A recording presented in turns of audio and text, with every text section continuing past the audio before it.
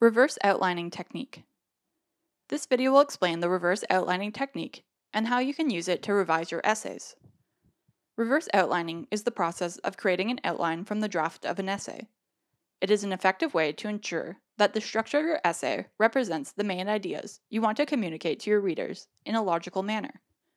By removing the supporting ideas and writing in your essay and reducing your draft back to your main ideas only, you can check your work to ensure it demonstrates the points you were trying to make.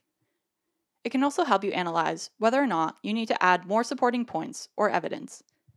Once you have a complete draft of your essay, take a look at the paragraphs used to create that essay.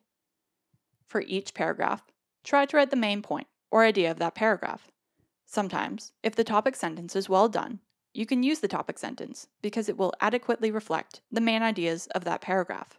For example, this paragraph covers censorship in Gilead. It talks about how women are not permitted to read. Reading materials are restricted for men, and that the censorship aims to control the flow of ideas.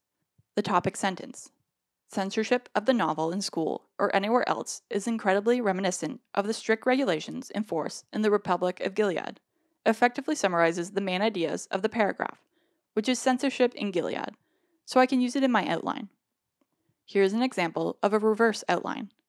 It is made up of the points of an essay on Margaret Atwood's novel, The Handmaid's Tale. For each paragraph in the essay, you should have a sentence or two to summarize the main idea. Once you have completed the sentences for each paragraph, you should have a condensed version of your essay.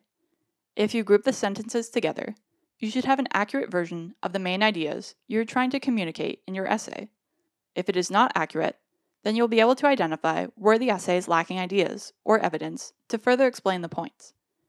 You may also find that many paragraphs are making the same point, or that a paragraph, in fact, makes no point at all. Maybe you've observed that a paragraph is too long, or has two main ideas in it.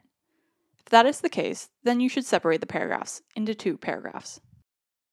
In this reverse outline, most of the paragraphs adequately express the point that the essay is trying to communicate, which is the reception to The Handmaid's Tale strengthens the point made in the novel.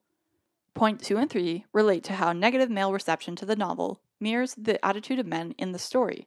Point 4 and 6 address how doubts that the events in the novel could really happen are similar to the doubt and lack of interest in politics that is found in the story. Point 7 and 8 cover censorship of the novel and of books in the story. Point 9 restates the thesis.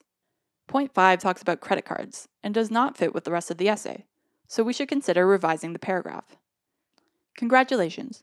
You now know how to use the reverse outline technique to revise your essays. Thanks for watching.